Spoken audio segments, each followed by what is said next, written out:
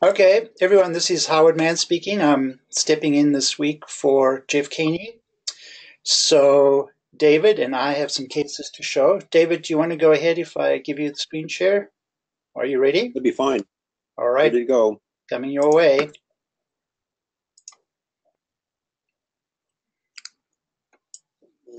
Okay. Can people see a radiograph? Good.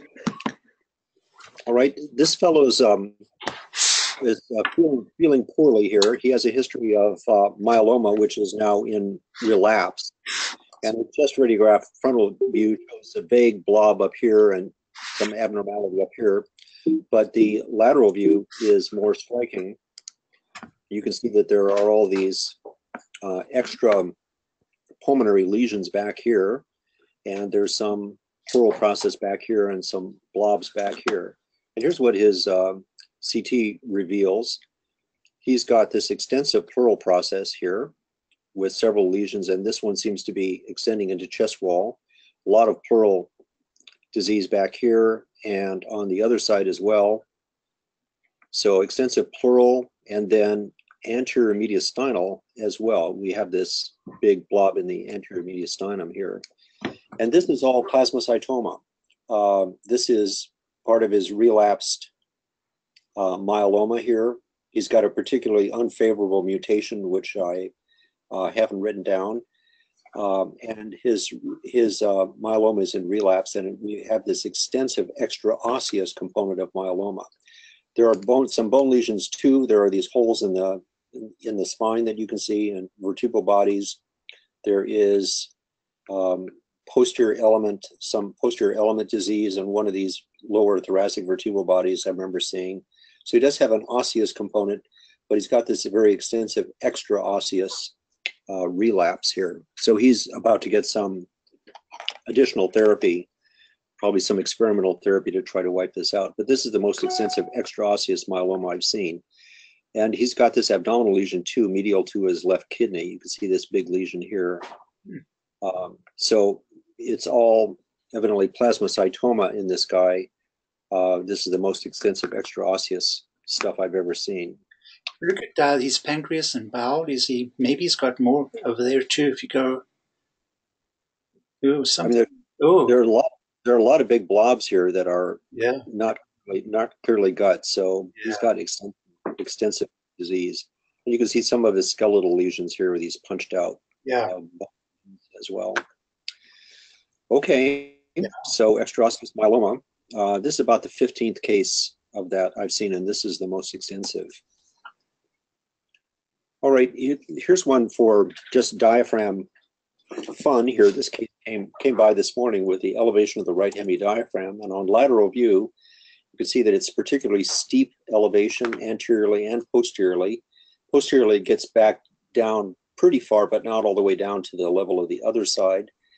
When you see a very steep arc like this rather than a shallow arc, really suggests that this is eventration rather than paralysis of the diaphragm. Paralysis usually results in a shallow arc that continues all the way back, much shallower than this. This is steep. And we have CT on him. He's had this problem for a while. He's got colonic interposition here, and he's got not any atrophy of the crus on this side of involvement, the right side, but actually hypertrophy of the crus on both sides because of his abdominal obesity. So he has a BMI of about 35 or 36, and his diaphragm is actually working hard to enable him to breathe in against the resistance from all of this abdominal obesity that he has. And that's, I think, striking here on lateral view, the abdominal obesity, where you see he's got this subcutaneous fat, but he's got a lot of abdominal fat that's pushing his abdominal wall forward. And another place to look for, to see if there's atrophy of the diaphragm that would suggest paralysis is, besides the crus posteriorly, is to look anteriorly. And here's anterior, very good anterior muscle, thicker than normal on both sides. So he's got no atrophy of his diaphragm to suggest paralysis. Indeed, this is just a very big eventration of the right hemidiaphragm. So checking out the crus, checking out the contour of the elevation are both helpful in identifying eventration. Okay, so you can see that this is the thin area of diaphragm that's involved in the eventration, and then other parts of the diaphragm show normal muscle thickness, actually hypertrophy a little bit posteriorly here along the cruce, and then on sagittal view you could see good muscle thickness anteriorly as well. So eventration, not paralysis. Yeah, nice example. Okay, and then this person has this radiograph at this point, which is the lungs are pretty clear, except there's some atelectasis or scar following a biopsy. We had an earlier chest radiograph on this person that showed really nicely clear lungs, pretty much a little bit of basal atelectasis perhaps. But this person's CT scans had shown a lot of nodules. So let me show you lung nodules that are all over the place in this person. So lots of little lung nodules like this, both sides scattered around, quite a few of them, nodules, nodules, nodules. And then finally we got expiration views. We didn't have them originally, and expiration shows a fair amount of air trapping. So this is biopsy proved dip neck here. There was an open a VATS lung biopsy on the right. That's the cause of the new atelectasis or scar. And this person has severe airflow obstruction, so FEV1 is markedly reduced, and there's some impairment of DLCO as well. So this person is actually being treated for the airflow obstruction. They're trying octreotide, but evidently there's not good evidence that there's effective therapy for dip neck induced airflow obstruction. And the pulmonologist was talking about there actually being constrictive bronchiolitis. I'm not sure that's the case. I thought that this condition was a potentially reversible constriction of small airways caused by the humoral factors produced by these carcinoid-like tumorlets all over the place. But he says that it's actually a constrictive bronchiolitis. I'm going to look that up and see if that's a reason for there to be airflow obstruction. But severe airflow obstruction here, biopsy proved dip neck. So the combination of nodules plus air trapping are the classic findings of dip neck. Good. Yeah, that's a very nice example. Okay, and then this woman has presented with a pleural effusion in 2014, and she has a remote history of Hodgkin lymphoma treated in 2000 with chemotherapy, ABVD, and also then followed by total body radiation with a mantle boost to 48 gray. And after that, she had an autologous stem cell transplant as well, somewhere in there. I think the total body irradiation led up to the transplant. I think she might have gotten the boost later, the mantle boost, when she had a relapse. So that was all way back 14 years before. And now she has a pleural effusion on the right. And CT scan shows that she has pleural tumor here, floating in the, not floating, but attached to the edges here of the effusion. Here's another pleural mass. And if we come out along the mediastinum, we've got a mass here along the mediastinum as well. And then she has some atelectasis in that lower lung, nice round atelectasis forming back there. A few other little pleural blobs here and there. And this tumor was biopsied, and this was a mesothelioma. So this is about the 5th or 6th case of radiation-induced mesothelioma that I've seen. Hodgkin's radiation for Hodgkin's disease accounts for several of these cases that I've seen in the past. So radiation-induced mesothelioma should be a consideration. Asbestos is the famous thing that is a risk factor for mesothelioma, but radiation is as well. So I think she's a fairly young patient. She doesn't have a history of asbestos exposure, and this is presumably a radiation-induced mesothelioma. So she was treated with pembrolizumab, which is also known as Keytruda, and this is an anti-PD-1 receptor agent that's designed to allow the T cells to effectively attack tumor. She was treated with that for a while. She got some side effects, including uveitis and some skin lesions. It was withdrawn, and then it was reinstated at different times. I think she's now a candidate to have it reinstated another time. And her current symptomatology is something brand new. So she developed a painful and swollen knee. She had MRI, and it disclosed a big joint effusion. There was no bone lesion. The fluid was sampled. It had a lot of neutrophils in it. And this was presumed to be another manifestation of her pembrolizumab therapy with this sort of out of control inflammatory system. When you shut down the T cell regulation and stuff like that, then you can get these varying immunologic effects around the body. And hers was a joint effusion attributed to her pembrolizumab therapy. I keep wanting to mispronounce it. Okay, so very interesting course here. Radiation for Hodgkin's disease, later mesothelioma, probably secondary to radiation, and then side effects of the therapy for her mesothelioma. So David, it's interesting, the pleural tumors that you showed, quite unusual for mesothelioma, which is usually just continuous, very extensive lobulated thickening. These are quite right, aren't they? That's quite unusual.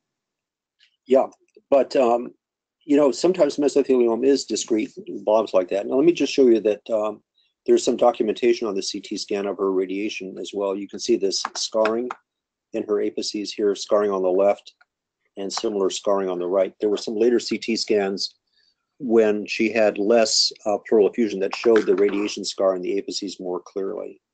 So we have radiographic documentation of the radiotherapy as well as the historical documentation. Okay, I think those are the 4 cases. Yeah, that's it. Great, thank you. Great. I'll just check to see if anyone else has signed on that may want to show cases. I don't think so. So I'll show a couple.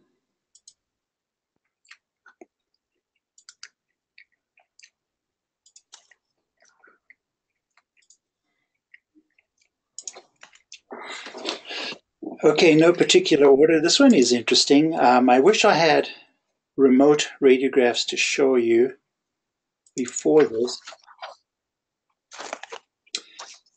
But the history that I have is that this patient was treated with radiation therapy for lymphoma in the past.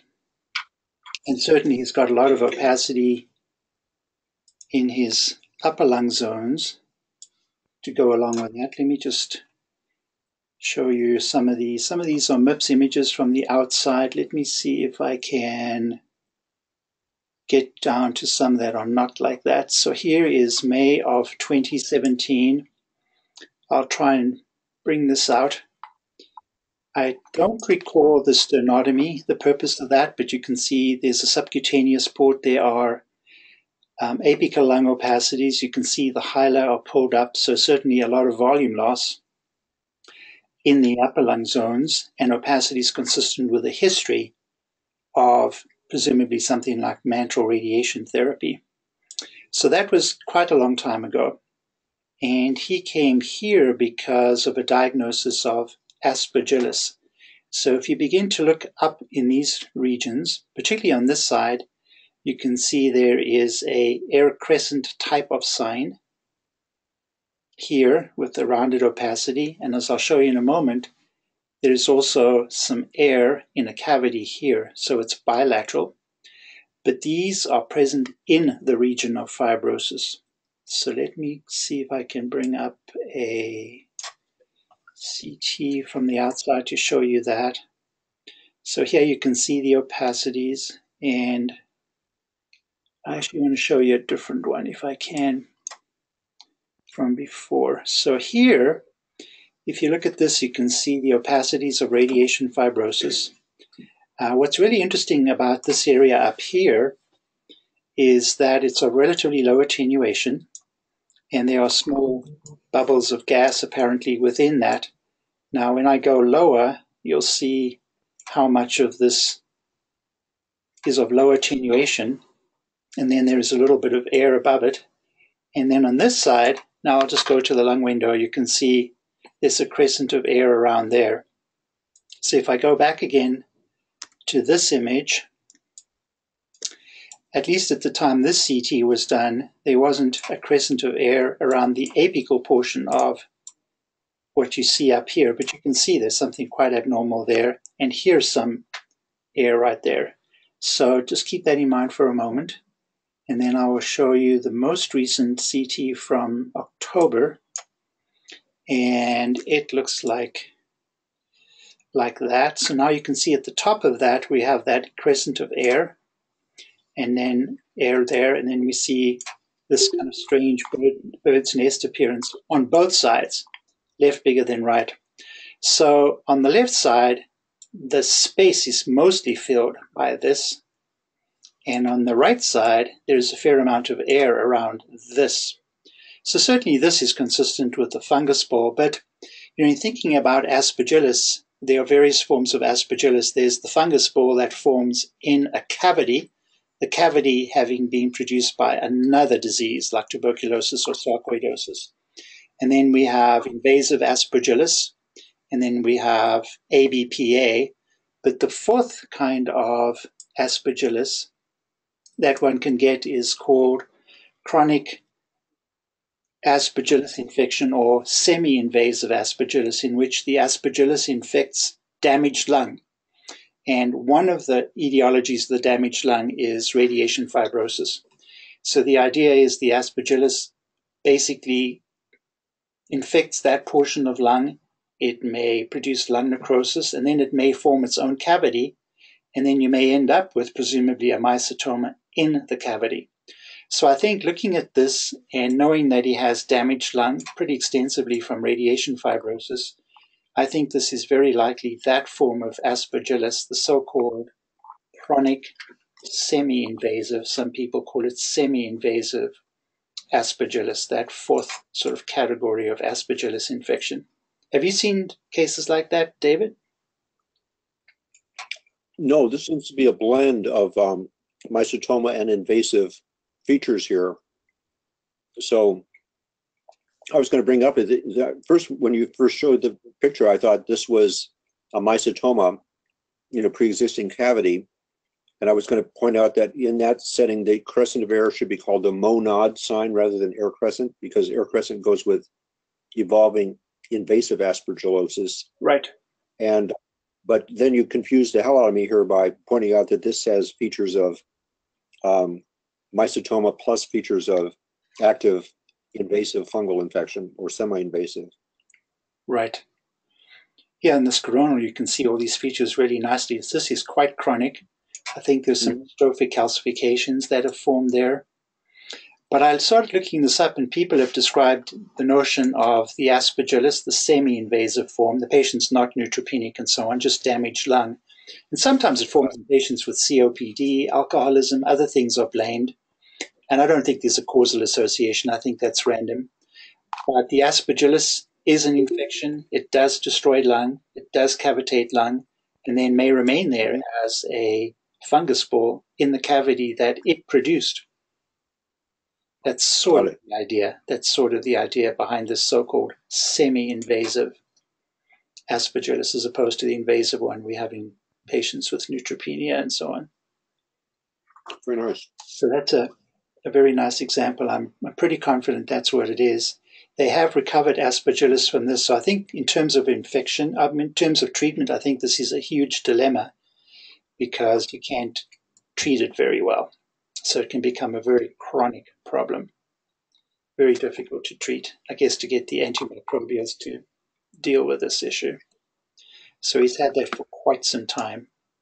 I'll just bring out the most recent chest radiograph again just to show you. Here you can't see too much of air in that space, but you can see it here. And otherwise you can see findings of upper lobe fibrosis from radiation therapy.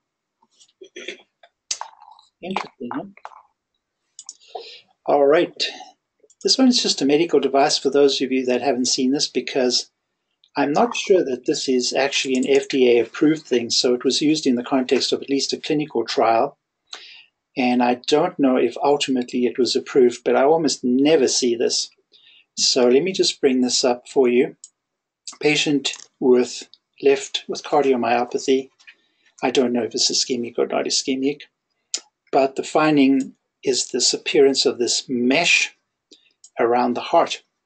So if you just look over here, and you can see the mesh appearance. Let me bring it on the lateral, bring it out to you a little bit better. So here you can see this very strange, mesh-like appearance that really covers the entirety of the heart. And it has that appearance because this is what it looks like. So you can see they apply that to the entirety of a good portion of heart.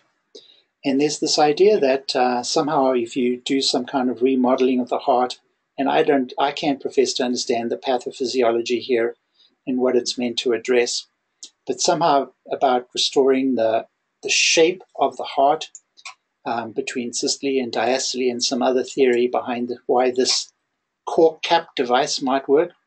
It's a very strange thing, but I think I had it up here somewhere. So it kind of looks like this, and it's basically seemingly just wrapped around the heart. I've seen it a few times.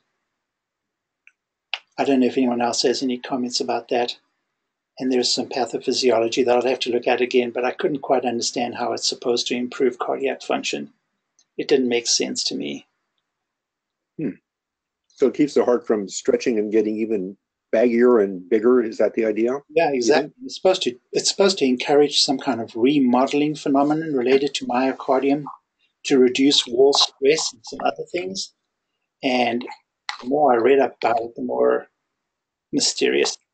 So, but I know that we never see this anymore, so I don't think this has been successful. I think someone had a great idea and it only went so far. Or had an idea, it wasn't a great idea, and it only went so far as I know. But it's a core cap device. All right, let's go to this one. So this is a case of interstitial lung disease. And I'm showing you this not because it's that super interesting or mysterious, but I'm going to just show you in the context of some new guidance relative to how we describe and approach the issue of so-called UIP, usual interstitial pneumonia of IPF. So in a patient like this, we'll all easily describe this as peripheral reticulation in the lungs. And we can see it involves the upper lung zones, goes down to the lower lung zones. I don't think I would describe this as really basal predominant disease distribution. It kind of appears mostly pretty diffuse, I think. There were a couple of areas like this. I just took a couple of images where I thought maybe at a stretch, there could be a little bit of subpleural bronchiolectasis in a place like that, for example. Going again to another place, maybe a few foci of traction bronchiolectasis. So we don't have any subpleural honeycombing. So what I want to show you now when you have this appearance is a relatively new, yet another one, and we've had many of these, but this is the most recent kind of guidance paper for the CT patterns of UIP of IPF. And this one is a Fleischner Society white paper. It was published in November of last year. And they have decided to yet again change the way we describe this. So they have the following categories: the typical UIP CT pattern. They have a probable pattern over here where one doesn't have to have honeycombing. Then they have one which is clearly inconsistent or not consistent with an IPF diagnosis.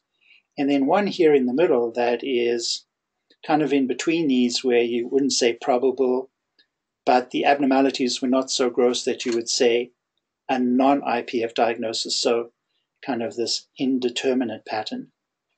So in applying this schema to this particular case, I think by virtue of the fact that I think I see a little bit of subpleural traction bronchiolectasis, but no honeycombing, that this is a probable UIP CT pattern according to this relatively new schema. So the idea is that if the patient doesn't have any clinical features by virtue of age or occupational history or a history of a connective tissue disorder, if you have a typical UIP pattern or a probable UIP CT pattern, then you do not need to have a lung biopsy to diagnose UIP of IPF.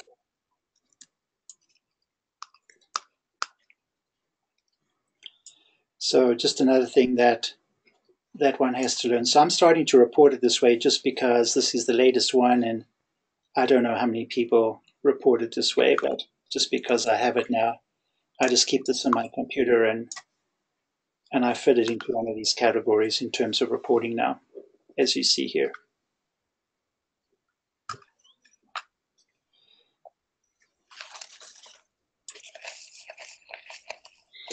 This is a case that I'm going to show you from Julie from Washington, and she shared this case with us. So this is a patient that I don't have information about the exact clinical condition, but apparently this cuffed tracheal tube has been like that for quite some time. The patient has been on a ventilator for quite some time, and ostensibly the tracheal cuff has looked like this for quite some time. So this is one image from September, and unfortunately this person experienced a complication of that, which is subsequent tracheal wall disruption with communication between trachea and esophagus, but also somehow the air also got into adjacent lung.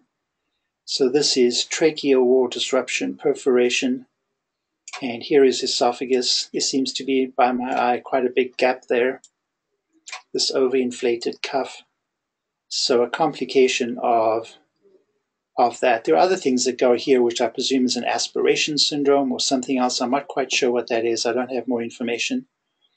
But this is just to point out that having a really big tracheal cuff for a long time is potentially harmful, as we see there. No, Howard, do you think it formed a tracheoesophageal fistula, and we got gas in the soft tissues, something like lung as well? So somehow definitely in tracheal involvement then. I mean, sorry, esophageal involvement, correct? Yeah, I think so. I believe so.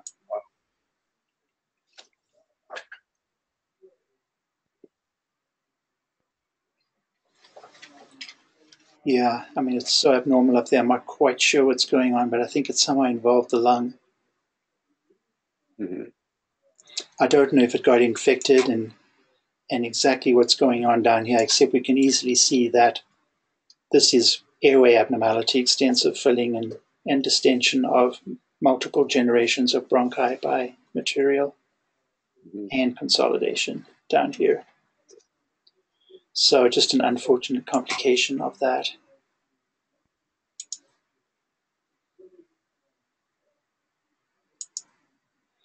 Okay, so this is a little bit more mundane, but let me, before I show you this, I just want to show you something else. So I've been having kind of an online discussion with some intensivists about the issue of ARDS and acute lung injury edema. And to try and make a long discussion relatively short, this is a really interesting blog commentary by a really bright guy. I think he's a really bright guy on a particular website discussing the whole notion of ARDS and pseudo-ARDS and what's he called the failure of the Berlin definition. So by way of background, when we diagnose a patient with ARDS, there are the so-called Berlin criteria. And you can see here that one component of it is the chest radiograph, but the other thing they rely upon are these measures of PaO2 compared to the inspired fraction of oxygen. And if you have these criteria and you're trying to make the clinical diagnosis of ARDS, these are the things that you look at.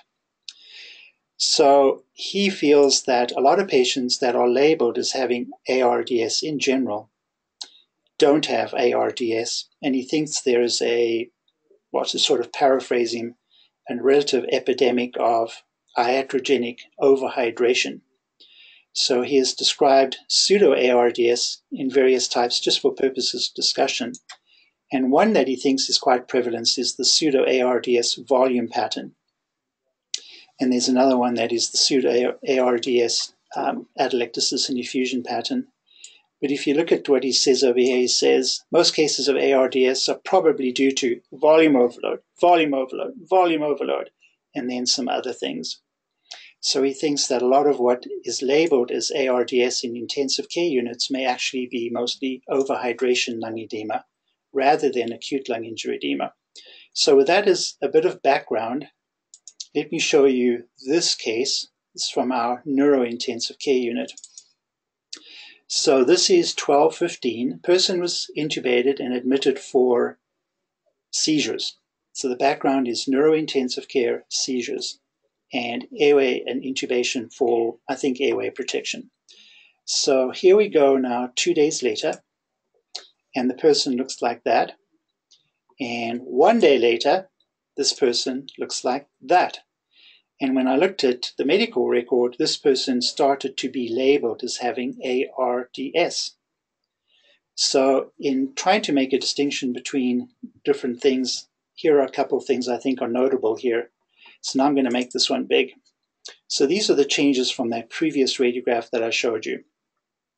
We have a very distended azygous vein, and the SVC is distended. So we have elevated CVP consistent with an expanded blood volume. We have pleural effusions. I think that if you were to interpret this whiteness as a lot of alveolar edema, I think that you would be overcalling that, because even though there's a lot of opacity, one can still see pulmonary vessels here in aerated lung. I do see a peribronchial fluid cuff here or there, consistent with interstitial edema, but I think this opacity is because of the presence of pleural fluid. And then the other thing that is different from before is got a lot of chest wall subcutaneous soft tissue edema. So if we put all those observations together, we get not acute lung injury edema, but findings very consistent with overhydration, hydrostatic lung edema. And as you'll see going forward, on the 19th, when they actually decided that he had enough pleural fluid to be significant, they put in pleural drains. Now you can see they drained a lot of pleural fluid. And then going forward one more day, here he is on the 19th, and here he is on the 20th. He'd never had acute lung injury edema. He didn't have ARDS. He had overhydration lung edema. So I see this all the time, and I'm showing you this one because it's a particularly nice case of overhydration edema and goes along, I think, with what that person was trying to say in that article, that a lot of what's potentially called ARDS is potentially just overhydration lung edema, fluid overload. And I think this is a nice case showing you that. Any comments, David, or just a nice case of that? You know, I think the abnormal chest radiograph that's on the right on your screen here shows that this basal predominance of the white stuff, which is good for edema. In this case, it's edema plus pleural effusions that are sliding up behind the lungs at the bases as well. So, you know, the real ARDS is often upper lung predominant, and this distribution suggests is really good for edema with pleural effusion, given that it's basal predominant opacities here. So, yeah, I don't think I would. I mean, as a radiologist, I don't think I would call this ARDS just based on the chest radiograph here. It admittedly can be hard to make a distinction between what's in the lung and what's in the pleural space.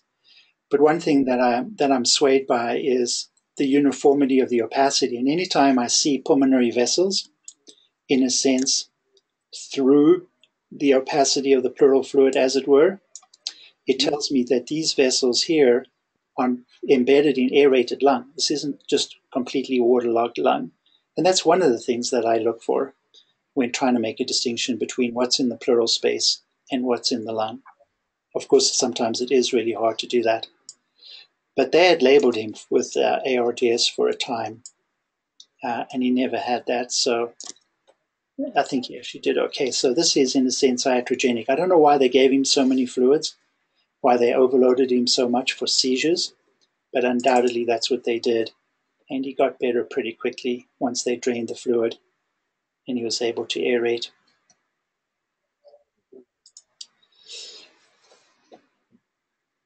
Okay, I'll show you this one, which is kind of a nice radiograph and CT. So I'll just give you a moment to analyze this frontal projection of the chest. Yes, the person has in a pacemaker, but that's not presently an issue. This is just an observation kind of thing.